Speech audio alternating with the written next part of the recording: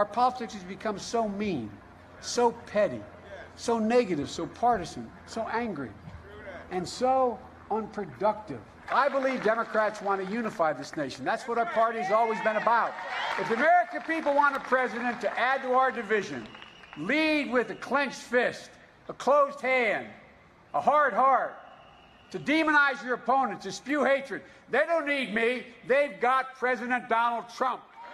President Trump inherited an economy from Obama-Biden administration that was given to him, just like he inherited everything else in his life.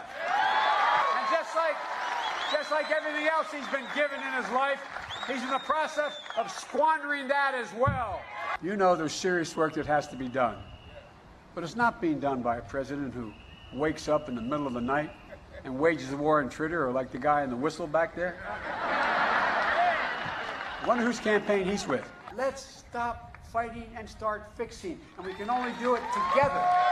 The single most important thing we have to accomplish is defeat Donald Trump. We choose hope over fear, truth over lies, and yes, unity over division. So folks, it's time for us to lift our heads up, open our hearts, and remember who we are. We are the United States of America. And I mean this.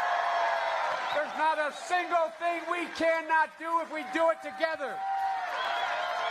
God bless you all, and may God protect our troops.